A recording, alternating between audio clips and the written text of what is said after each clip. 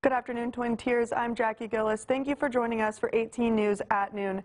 This afternoon, we begin with some breaking news. A former Navy recruiter at the Arnott Mall, convicted of a murder-for-hire plot, has been released from prison, according to the state's correction office.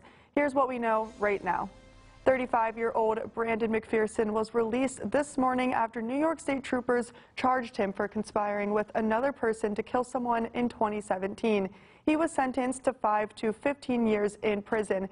McPherson was previously on active duty with the U.S. Navy and also assigned a recruiter in the Arnott Mall in Horseheads in 2016. He is currently under the supervision of the Elmira Area Parole Office. 18 News has reached out to the DOCCS for more details and will provide more information when it becomes available to us.